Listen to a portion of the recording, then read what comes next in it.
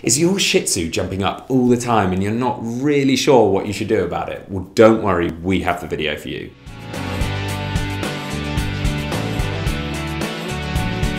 Welcome back to the Fenrir Shih Tzu Show. My name's Joe and I'm a certified canine leader here at FenrirCanineLeaders.com.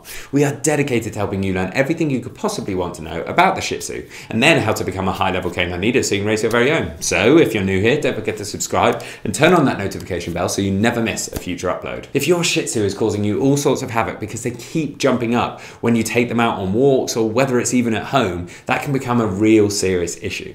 So today we're going to be tuning into a webinar that canine behaviorist and founder of FenrirCanineLeaders.com Will has recorded all about how to deal with your dog jumping up. So in this next quickfire webinar, we're going to be addressing one of the most common, probably the most common problem behavior that as a canine behaviorist I come across in what I class as the category of more of a low-level problem behavior, and that is jumping up. Now, depending on the breed that we're talking about, if it's a small dog, then it's an annoying, obnoxious behavior. If it's a large, powerful breed, then it can be incredibly dangerous. Either way, I truly believe that jumping up should be a non-negotiable, is not acceptable behavior, and all dogs should be well-mannered, calm, patient dogs. So in this webinar, I'm going to talk about how I help my clients go through the process of being able to get a dog that is jumping up and is either obnoxious all the way through to downright dangerous, to having them as calm, relaxed, patient, well-mannered dogs. Now, yes, there is a very clear behavior modification and intervention strategy that we are going to put into place to be able to very quickly, efficiently, and incredibly effectively deal with jumping up. It's probably the behavior with the most high success rate for pretty much anybody to be able to come in and implement this strategy to high levels of success. Now, if you follow Fenrir at all and you've watched any of our other videos on YouTube or these webinars, you will know that I believe it is incredibly important, and the vast majority of the work that we do isn't simply putting plasters on behavior problems. We consider that the micro issue. Now, as behaviorists, we help people address those problems. I'm going to help you with that in today's video, but we focus on the macro issue, and the macro issue behind all behavior problems is a lack of leadership on the owner's part. So whether you're coming at this from potentially being interested in being a professional and you want to help your clients with behaviors like jumping up, or you're watching this because you are struggling having your dog display some of these behaviors, you must always start by restructuring that relationship and addressing the issue of leadership.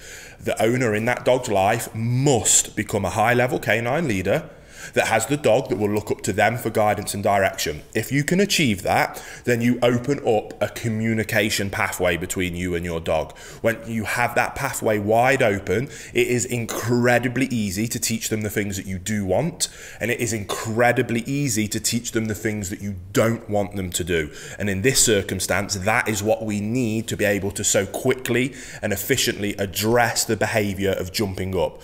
So here at Fenrir, to help people go through that process of restructuring that relationship, putting in rules, boundaries, and expectations for their dog to be able to have them see the owner as the leader in the scenario, as we go through our 1-month boot camp program that we designed. I've completely lost track of the amount of people that has helped to achieve this to incredibly high levels of success. We have a version of it that we do in person with clients, and we also turned it into an online version so that anybody all around the world can do exactly the same thing and achieve exactly the same levels of extreme success. And there'll be a link down in the description box below if you're interested, by the way.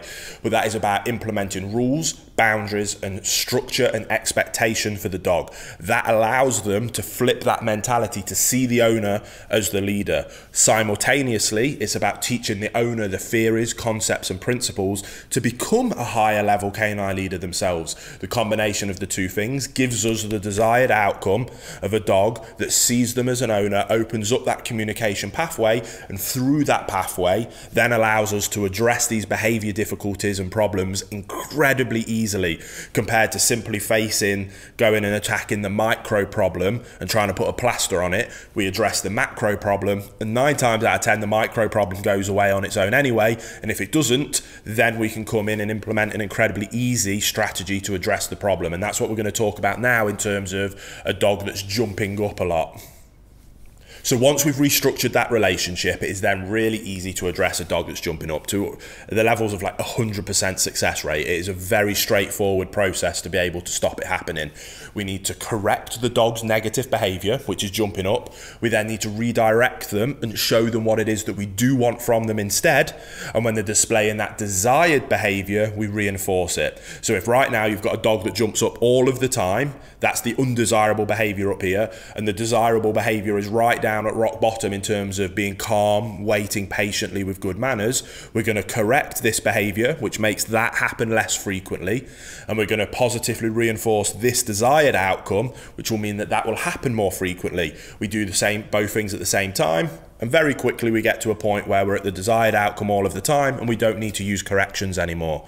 So in terms of what we do, is we set up drills and we practice. When we get a friend or family, or you as the trainer, if you're doing this in a professional setting, you can go through the door, the dog wants to come and welcome you. I recommend utilising a slip lead on the dog. The second that that dog wants to jump up or is about to jump up, we can't do it before because that's not fair. We need to do it with perfect timing to let them know exactly what it is that we're correcting and that we don't want them to do. We're going to use that slip lead with a very firm vocal inflection, shoulders back, chest up, and we're going to use a verbal correction whilst pulling them down. And we're not tug of waring them down, it's just a quick pop alongside the verbal correction to let them know that is not acceptable, stop doing that. We never ignore problem behaviours. Good leaders don't ignore problems. Good leaders address problems head on, fairly, but efficiently and swiftly, and then they move on straight away. That's what we need to do with our dogs. So the behavior happens, the negative behavior. I like to use an but you can use a no, a tss noise. Some people even like to put pennies in a can, rings that you can jingle, some kind of verbal auditory response to let the dog know stop doing what you're doing. Again, I like to use an so I'll use that as an example now. So the dog's about to jump up, I've got my lead, and it's an chest up, vocal inflection, no. Any version that you want to use, let them know that right now, bam, that's not acceptable. We don't do that anymore, stop it. And then we move on. It's that quick. A correction is on and off. It is over as quick as it starts. We don't sulk with our dogs. We don't get into a tug of war. We don't fight with them. We just let them know swiftly, fairly, and quickly that is not acceptable. Brilliant. Then it's not fair on the dog to then not let them know what it is that we do want from them instead. So when it comes to jumping up, the best and most efficient way is correct the undesirable behavior of jumping up. We redirect to sit and stay. We ask for a stay.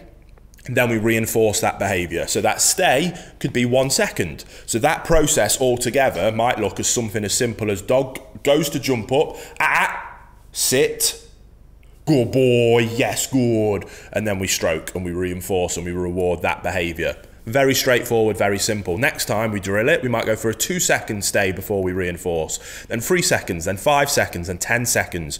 And we build up that concept in the dog's mind of not only what I don't want you to do, but what I want from you in all situations and scenarios is to sit, be patient, calm, and quiet. If you do that for me, then excellent things are going to happen. Going through that boot camp process, we teach tons of different drills and ways that you can do that as well. In terms of at feeding time, we get our dogs to go into a nice sit, stay, and calm before they get access to food, before they get access to toys, before they get access to welcoming up onto the furniture. We drill into the dog this concept of, if you want something nice, I want to give it you. I love you more than you will ever know. And I want you to have a wonderful, happy life. And I want you to have everything you ever want. But to get those things, all I ask, because I am in charge, I am the leader in this situation, is that you sit and you wait calmly, patiently, with good manners. If you do that for me, you can have anything that you ever dreamed of. If you're obnoxious, you're annoying, you're barking, you jump up, then I'm going to tell you for that. I'm going to swiftly correct, swiftly and fairly, efficiently, with 100% consistency, so there's no confusion. Every single time I'm going to tell you that is not acceptable. this is what I want you to do. When you do that thing for me, then good things are going to happen. It isn't rocket science, which is why you can have such high levels of success at kind of any level of leadership. Anybody can understand those concepts and theories. Implementing it is where it gets difficult, because you can't be lazy. You have to be disciplined. You have to put in those rules, boundaries and expectations, and you have to stick to them 100% of the time. If you do that, you will have a perfect dog. If you can help your clients do that, they will have a perfect dog. Theory isn't rocket science. Implementation of it takes a little bit of discipline. But if you're willing to put in that discipline, I guarantee you're going to have incredibly high levels of success. There you have it, guys. Some really useful tips and tricks from Will there, all about how to deal with your Shih Tzu jumping up. I really hope you enjoyed today's video. If so, get involved in the comments down below, as we would love to hear from you. Don't forget to subscribe and turn on that notification bell, as we have 2 dedicated videos coming here every single week. So I can't wait to see you in the next episode of the Fenrir Shih Tzu Show.